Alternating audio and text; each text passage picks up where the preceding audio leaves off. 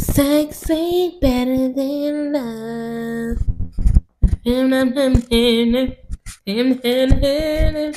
Sex ain't better than love. And welcome. Today we're going to talk about how sex is not sacred. Just kidding, but I'm not. You just always gotta be that girl. I am that girl, you know what I'm saying? So, we're the sinners here to disrupt and dismantle per usual. Disrupt and dismantle for sure. I know. I've seen it. If I've seen it, you've seen it. And if you've seen it, everybody else has seen it because we all be seeing the same shit. Many of people will say, when you have sex with somebody, it's a soul tie. It's so sacred. Whoop-de-whoop-de-whoop. And I'm not disagreeing. I am not saying that there is no factualness. There's no energies being exchanged. Nothing, no truthfulness to that statement. It's very true. But it's a choice. Am I saying it's a drag? Yes. It's a choice. Whenever you have sex with somebody, yes, you exchange energies, but you choose what energy you are going in before you even have the sex.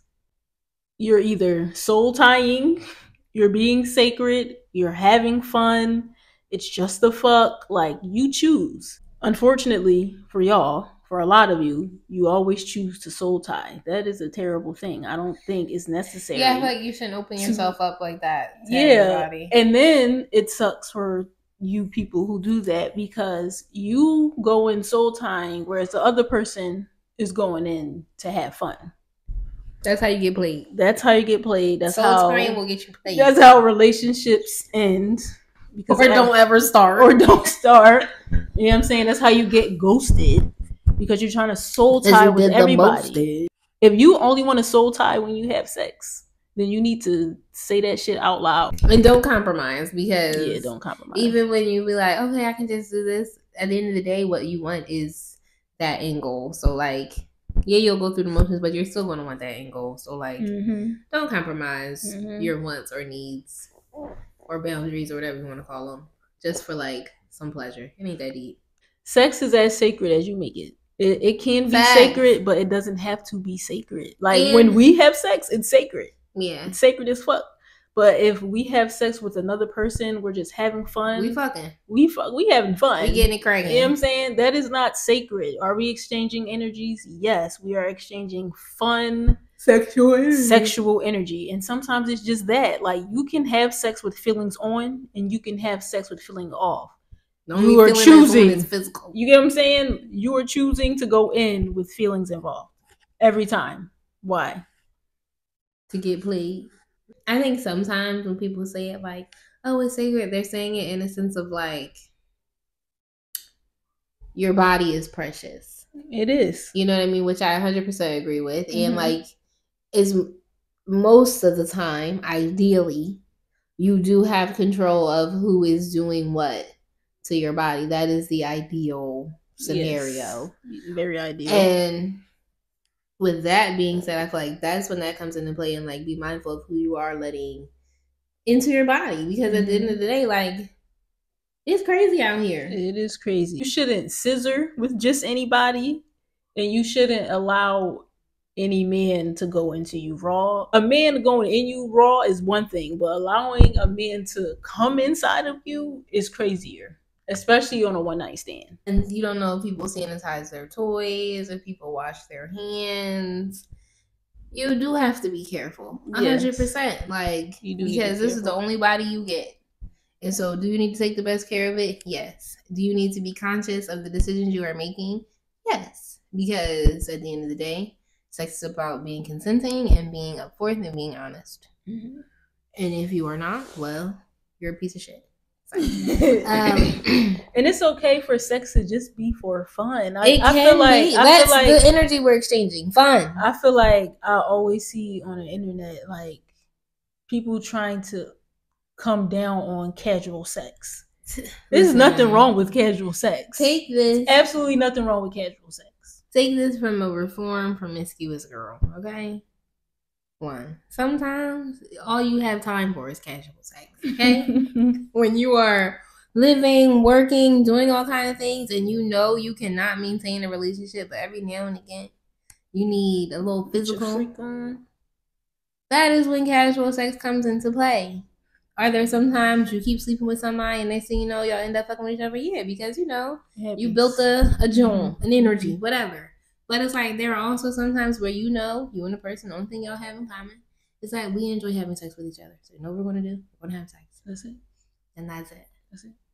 It's okay to be that, but if you don't want to be that, you need to speak up. Sex can be casual, sex can be serious, sex can be fun, sex can be experimental, sex can be so many things, sex can be shit traumatizing. It can be so many things. Definitely traumatizing. But like, yeah, like you don't gotta open up your chakras or whatever you opening up. They make it so deep. Like, it ain't that. Yes, sex can be so deep. I understand it can be sacred. I have that with my wife. Like it can be that, but y'all are making it that with every encounter. Because also, what if like I think somebody will cool and I'm like, you know what, we're gonna have sex. That sex is trash. There's nothing sacred about that. If you're in a relationship with someone, a relationship like both of you said, we are together, not just talking, not just entertaining, like situationship, a real relationship, then it's definitely okay to open yourself up because y'all are supposed to be committed. But if y'all didn't together have the conversation together, because bitches be delusional. Sometimes niggas, but motherfuckers be delusional. Motherfuckers be delusional. So you have to have the conversation. Like it's okay to say, "Who are we? What are we? What are we doing?" I feel like yes, and I feel like society makes it seem like it's so like wrong. You be impressed. Like somebody to ask. I'm being concerned. I'm curious. Like a bitch need to know how I'm supposed to move. You know what I'm saying? Feel like I have always been that kind of person. Know. Like, what are we doing? I need to know if I'm having sacred sex or not. Bitch, I need to know if I should be talking to other people or not. Like, I need to know. Should I open my chakras? Know what's going on? Should I cut off my other holes or not? Yeah, I'm saying. It's nothing wrong with asking that question. If you ask somebody, what are we? What are we doing? And they get offended, they don't want to do what you think you want to do. That's what that means. It's a cop out. They don't want to do it. So why? They don't want to hurt your feelings. You know what I'm saying? Because they don't want to do it. They want to keep you around, but they don't want to be committed because they're just enjoying the fun energy that they're exchanging with you, whereas you're trying to exchange more powerful energy. And the common misconception is just because you're asking, you want more. It's like, no. I don't mean that either. I'm asking because sometimes I want to make sure we're on the same page. That's because I could be feeling one way and you are not. You're doing too much. So it's like, you need to be sure. There's nothing wrong with asking questions to be sure. Like, I feel like people make it sound like, oh, you're just supposed to go with the flow. No, the flow will have you fucked up.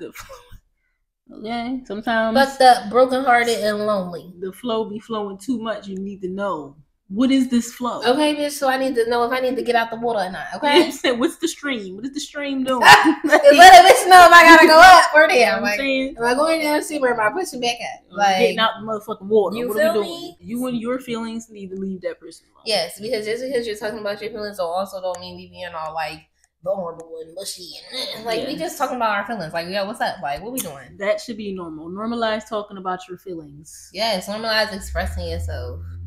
Asking whatever, what's up? Like putting your feelings on the table, putting yourself out there. Like, what's the worst thing happen? They say no, you're salty, you're embarrassed, you're rejected. Everybody gotta deal with a little rejection every now and again. Every now and again.